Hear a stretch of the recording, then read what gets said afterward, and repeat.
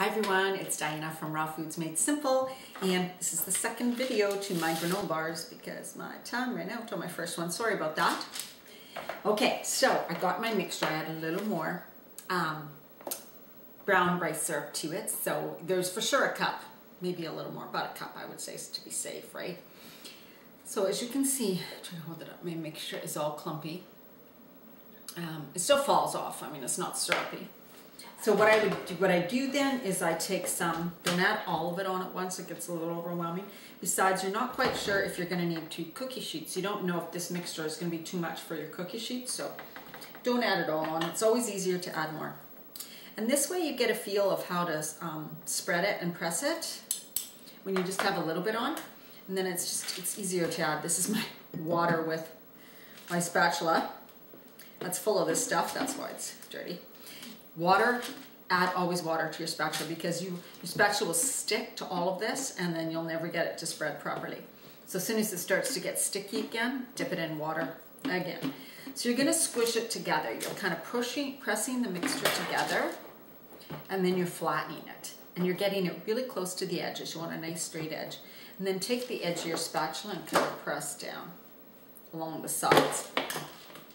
You don't want it too thick, like I say, about like that, because of how hard, like how crispy these granola bars will be. That's if you cook them long enough. If they never get that crispy, you know that you just didn't cook them long enough, which it really doesn't matter how long. If you like them softer, then just don't cook them as long, right? So, and then I just press, and I just make sure that the area that I've got down is really good, and then I just keep adding to it until I've used all my batter. I may have to go to a couple cookie sheets. That's just fine. And like I was saying in the earlier video, remember that this mixture, remember that it's soft when you first take it out of the oven, and it will harden and crisp. So if you want to wait and cut it until it gets out of the oven when it's still kind of soft, you can score it, cut it. Because if you wait until it's cool, it'll just be brittle. You won't be able to. You can break it off, which is totally fine if you want to break it off into pieces instead of cutting it into squares. That's fine. Also, when you're doing this, so once I get the whole thing spread, I'm going to put it in the oven.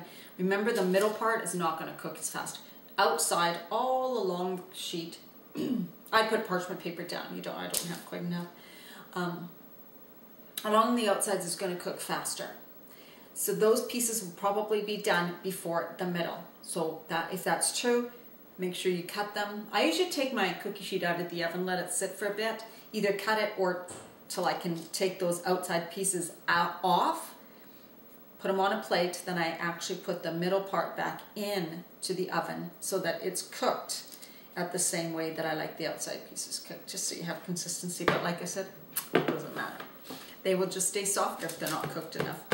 So it's just a matter of pressing and getting it all in uniform, the same thickness as much as you can, because otherwise you're going to get really uneven cooking. Some's going to be cooked really well, some's going to be soft. Yeah, and you notice it won't be, although this stuff is fine to eat raw too, so it's totally fine. Could you put this in the dehydrator? Now, I haven't tried using brown rice syrup in the dehydrator. You might be able to, but another thing that you could do, and I do when I make my raw granola or granola bars, is I blend up dates with water. So I soak medjool dates, I blend them with water, cinnamon, the same spices, whatever you want to use, and the same nuts and seeds, absolutely fine. And that makes like a date paste. And then I mix that all together, spread it on my Teflon sheet. So that's exactly how you would make granola bars in your dehydrator. Super fast and easy. You just use blended, medjool dates with some water. Maybe about 1 cup of water, 3/4 cups of medjool dates, something like that. I mean, you probably need more, but that's just about the water date ratio. Soak the dates first in warm water to get them soft, remove the pits, and then blend them in your food processor. That's how you make the date paste. So that is how you'd make this raw. But anyways, this is it, and this is cooked, and these are much healthier than the granola bars you buy in the grocery store. I can guarantee that.